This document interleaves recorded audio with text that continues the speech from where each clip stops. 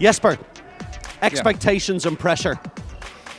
We've got a lot of pressure and we've got a lot of expectations, but we are putting the pressure on ourselves. I think we have a good team. We have good home court, and hopefully we'll play some good matches. Speaking of home courts, this is your home. This is your hometown, Herning. This is where you belong, and you're back where you belong. Actually, I started my handball career here in this arena. Get out! Yeah, that's right. How did it feel having all these kids watching you, and they're going, "He's so good"?